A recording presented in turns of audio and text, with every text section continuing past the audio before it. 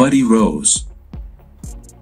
Paul E. Pershman, November 27, 1952 to April 28, 2009, was an American professional wrestler. Better known by his ring name, Playboy Buddy Rose. He wrestled primarily for the AWA, WWF, and for promoter Don Owen in Pacific Northwest Wrestling. Early life. Paul E. Pershman was born on November 27, 1952, in Omaha, Nebraska. In his youth, he participated in baseball, softball, and hockey. Professional wrestling career. American Wrestling Association, 1973 to 1976. Paul Pershman was trained by Vern Gagne and Billy Robinson in the early 1970s. Under his own name, he made his debut as a babyface, 7, on December 3, 1973, in Rice Lake, Wisconsin, in a 15-minute draw with fellow campmate Bob Remus, better known as Sergeant Slaughter. He continued to wrestle under his own name for the duration of his initial tenure, facing such opponents as Billy Graham, Dusty Rhodes, Billy Robinson, and Joss LeDuc. After being defeated by Khosrow Vaziri, the Iron Sheik, at a house show in Milwaukee, Wisconsin on January 3, 1976, Pershman departed from the promotion. National Wrestling Alliance, 1976 to 1982. Pershman joined NWA Western States and made his debut 12 days later, losing to Red Bastion at a house show in Amarillo, Texas, on January 15, 1976. He wrestled in several National Wrestling Alliance territories that year before settling in the Collective's Pacific Northwest Wrestling promotion. He made his debut on October 15, 1976, and wrestled Rick Hunter to a draw. This was also the first time that he did not wrestle under his name, instead having been redubbed Buddy Rose. Now wrestling as Buddy Rose both in the PNW and other NWA outfits, on May 24, 1977, he received his first NWA World Heavyweight Championship title opportunity when he faced Harley Race in an unsuccessful effort in Portland, Oregon. However, later that year he would capture his first championship, teaming with Jesse Ventura to win the NWA Pacific Northwest Tag Team title. After losing the titles that June, he would team with Ed Wiskoski, Colonel De Beers, to regain them from Lonnie Main and Sam Oliver in a "Loser Leaves Town" match on December 6, 1977.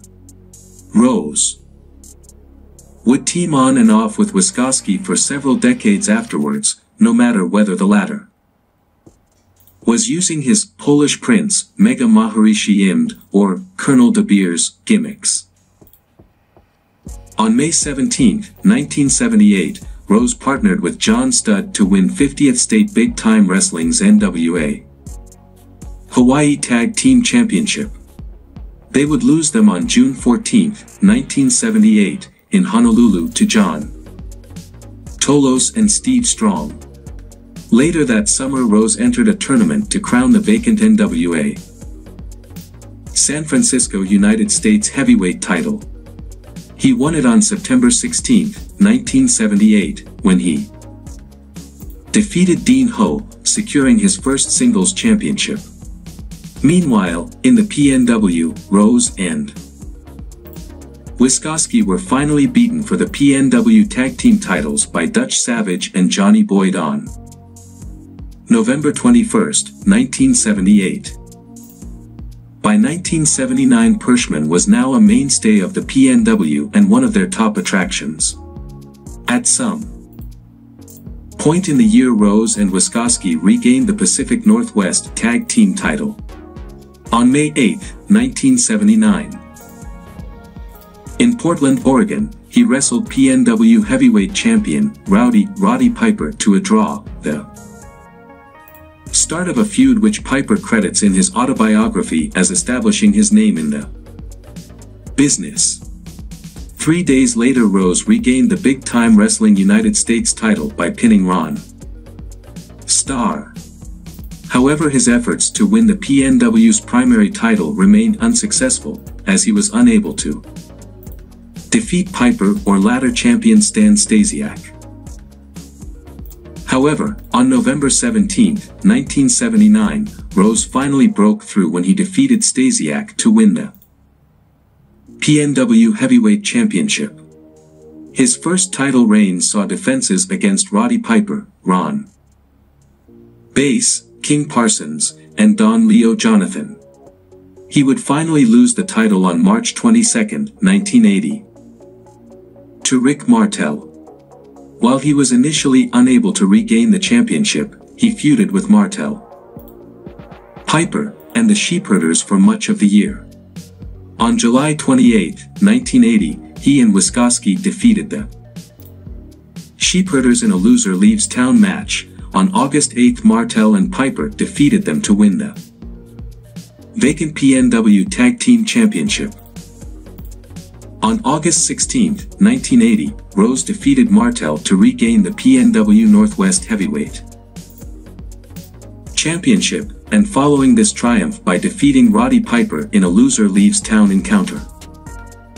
On September 20th in Portland, Oregon, he successfully defended the title that winter against Jonathan Boyd and Civi AFI before losing it to Jay Youngblood in early 1981. Rose would get a measure of revenge by defeating Youngblood in a loser leaves town match on May 12, 1981.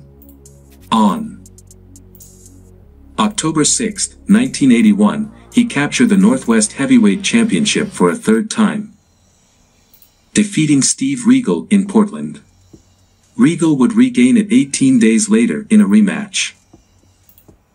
While continuing to be a mainstay in Portland Northwest Wrestling, Rose also traveled to fellow NWA Territory Georgia Championship Wrestling in 1982. Teaming with Rip Oliver, they won 2 televised matches before losing to the Funk Brothers in the first round of a tournament to crown the NWA World Tag Team Championship on February 28, 1982, in Atlanta. Back in PNW and 5 years after his first NWA World Heavyweight Championship match, Rose earned another shot, this IME against current champion Ric Flair. Flair, however, was victorious in a match that was refereed by Curt Hennig. Rose next embarked on a lengthy tour of New Japan Pro Wrestling that spring, wrestling opponents including Yoshiaki Yatsu, Yoshiaki Fujiwara, and Animal Hamaguchi. He returned to the PNW in June and had multiple matches with Matt Bourne before finally departing for the World Wrestling Federation. World Wrestling Federation, 1982 to 1983. While still finishing up with the PNW, Rose made his WWF debut on June 1, 1982, at a championship wrestling taping in Allentown, Pennsylvania, at the Agricultural Hall.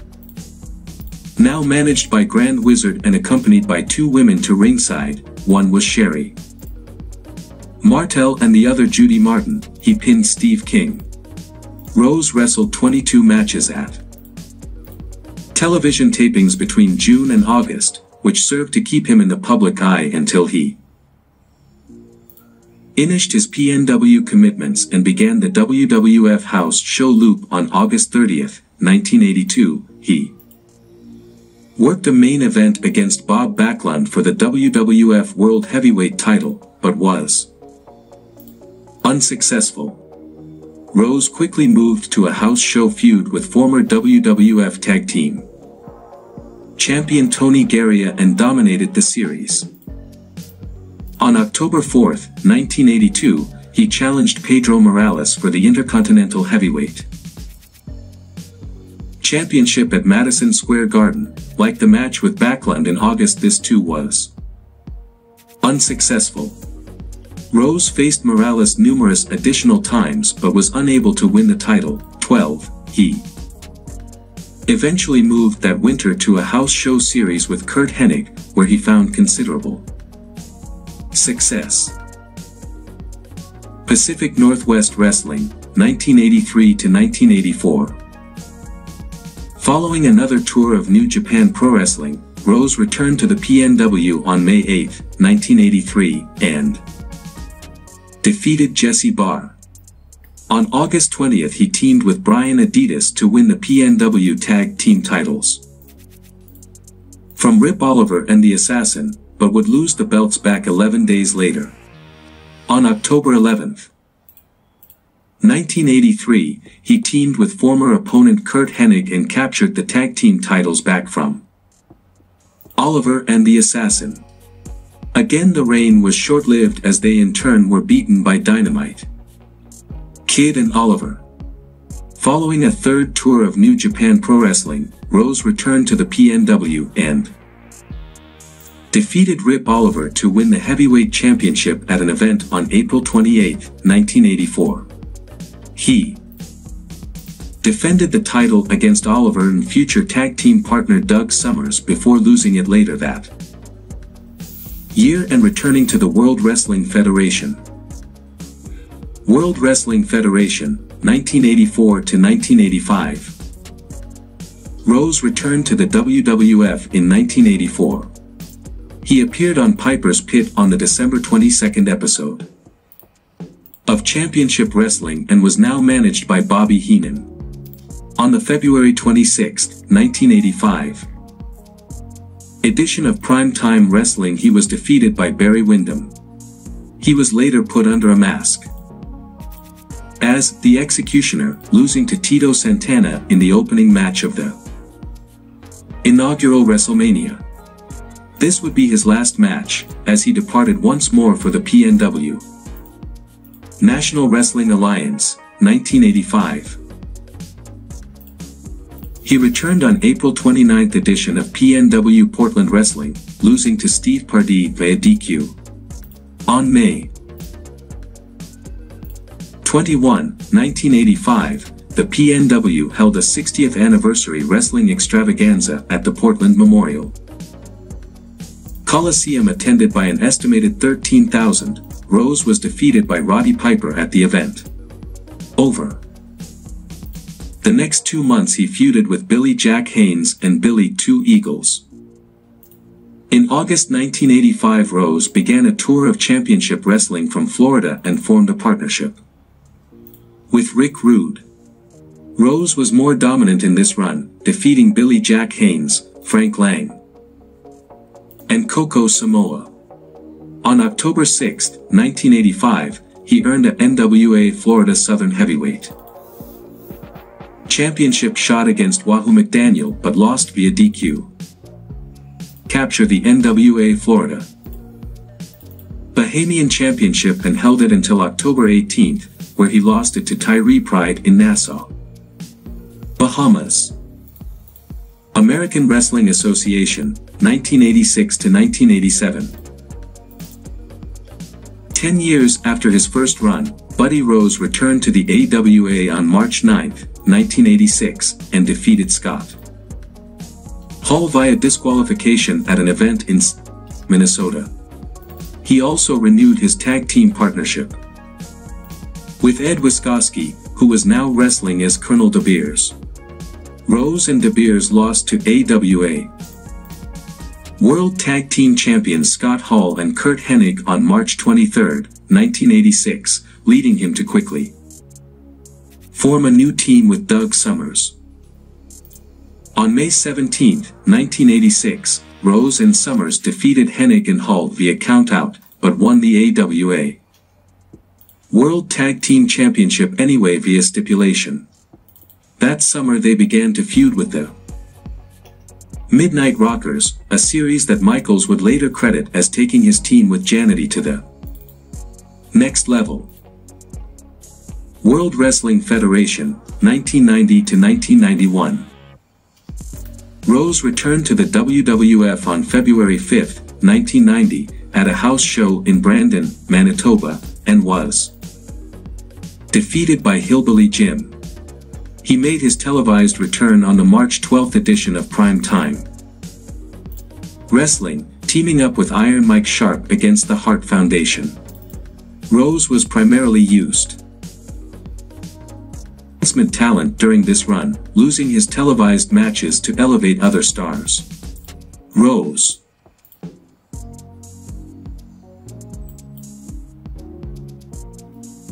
lost to Kerry Von Erich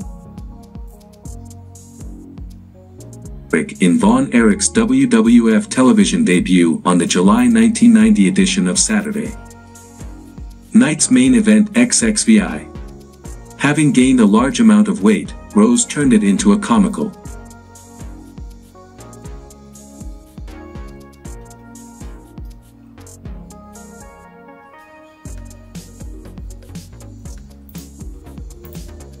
gimmick when the ring announcer introduced him and listed his weight.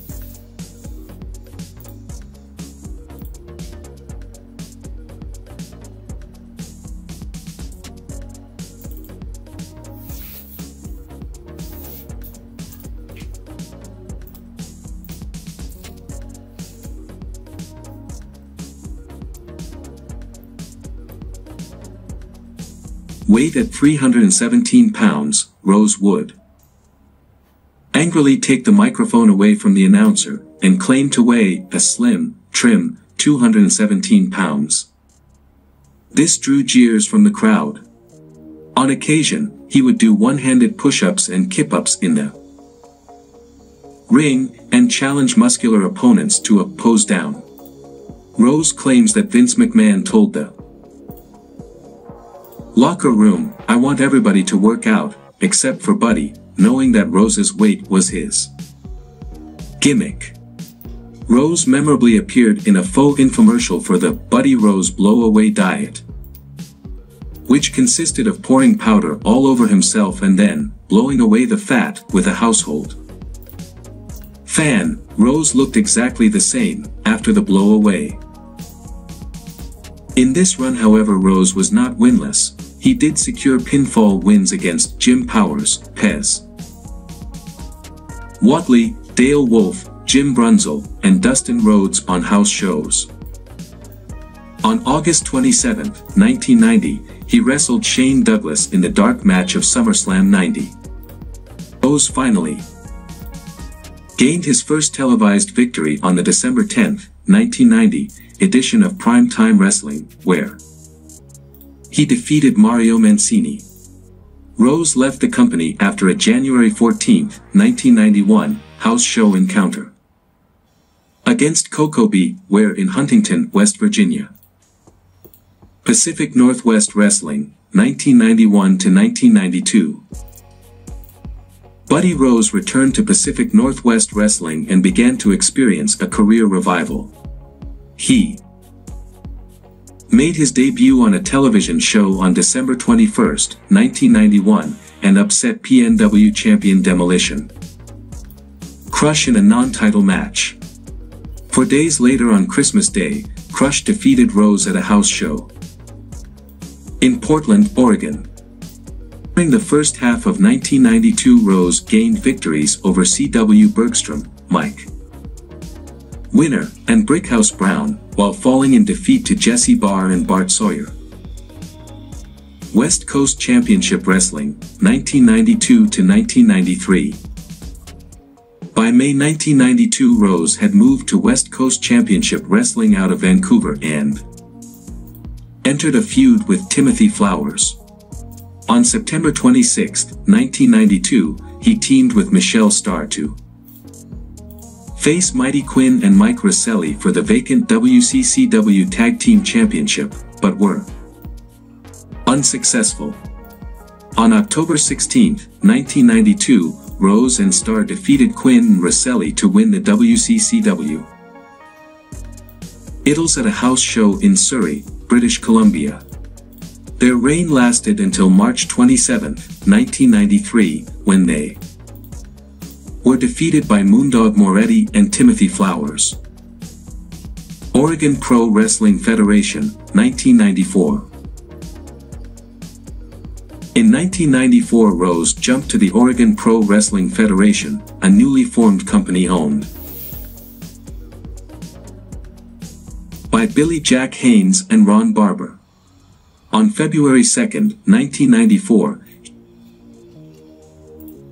he defeated Mike Miller to win the vacant OPWF Heavyweight Championship. Rose remained champion of the OPWF until April 16, when he lost the title to Scott Norton. That summer he began to team with Buddy Wayne and would win the OPWF Tag Team Championship from Mike Miller and Lou Andrews. Late career, 1995 to 2005. Rose made 2 appearances in the California-based All Pro Wrestling in 1995, before moving on to the fledgling American Wrestling Federation in 1996.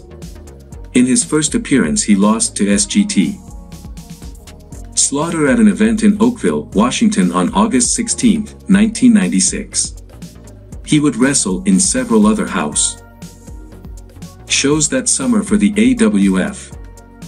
In 1997 he renewed his rivalry with Timothy Flowers in the International Championship Wrestling promotion based in British Columbia.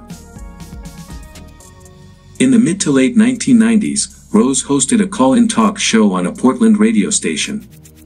Rose managed The Butcher in the short-lived revival of Portland wrestling. Rose's final match occurred at Wrestle Reunion 2005 in Tampa, Florida, where he teamed with Colonel De Beers and Bob Orton Jr. against Jimmy Valiant, Roddy Piper and Jimmy Snuka. The match was billed as Jimmy Valiant's retirement match, but Rose also retired after the match. Rose continued to make personal appearances, and opened a wrestling training school with De Beers in Portland. Personal life. Rose was first married to Lynette Lucinda Hanch. Buddy and Lynette have one daughter, Alexia, born in May 1977 in Portland, Oregon. Buddy's daughter has 4 children, Luke, Sophia, Lane, and Brooke, Buddy's grandchildren. He later married Toni Osborne, the sister of Matt Osborne, and they were divorced 3 months into their marriage. Buddy lastly married Tammy Marie Kelly, a wrestling fan living in the Pacific Northwest. She and Buddy were married from 1990 until his death in 2009. Buddy also had a brother named Gary. Rose enjoyed Motown music and had 2 dachshunds, Prince and Penny. Rose battled drug addiction, which caused him to gain weight and repeatedly shoot himself in the foot, which got him in trouble. He later went to rehab as an outpatient for 6 weeks. Death. On April 28, 2009, Rose was found dead in his chair in front of his television at his home in Vancouver, Washington, by his wife. The medical examiner attributed his death to natural causes. 7. Rose, who had struggled with his weight since the late 1980s, experienced problems with blood sugar and diabetes. Championships and accomplishments. 50th State Big Time Wrestling. ONWA Hawaii Heavyweight Championship, 1 time. ONWA Hawaii Tag Team Championship, 1 time, with John Studd, 5. American Wrestling Association. OAWA World Tag Team Championship, 1 time, with Doug Summers, 5. Cauliflower Alley Club. Other honoree, 2004. NWA All-Star Wrestling. ONWA Canadian Tag Team Championship, Vancouver version, 2 time, with Chris Colt, 1, and Rip Oliver, 1. ONWA Pacific Coast Heavyweight Championship, Vancouver version, 1 time. NWA San Francisco. ONWA United States Heavyweight Championship, San Francisco version, 2 times. ONWA World Tag Team Championship, San Francisco version, 1 time. With Ed Wiskoski. Oregon Professional Wrestling Federation. OOPWF Heavyweight Championship, 1 time. OOPWF Tag Team Championship, 1 time, with Buddy Wayne. Pacific Coast Championship Wrestling. OPCCW Tag Team Championship, 1 time, Buddy Wayne. Pacific Northwest Wrestling. ONWA Pacific Northwest Heavyweight Championship, 8 times. ONWA Pacific Northwest Tag Team Championship, 12 times, with Jesse Ventura, 2 times, Colonel De Beers, 4 times, Rip Oliver, 2 times, Stan Stasiak, 1 time, Brian Diaz, 1 time, Kurt Hennig, 1 time. And Avalanche, 1 time. Pro Wrestling Illustrated. OPWI ranked him number 265 of the 500 best singles wrestlers in the PWI 500 in 1992. Ring Around the Northwest Newsletter. O Tag Team of the Year, 1978, 1981, 1994, with Ed Wiskoski, Rip Oliver, and Buddy Wayne. O Wrestler of the Year, 1980 to 1981. Universal Independent Wrestling. OUIW Heavyweight Championship, 2 times. WWE. OWWE Hall of Fame, Class of 2019.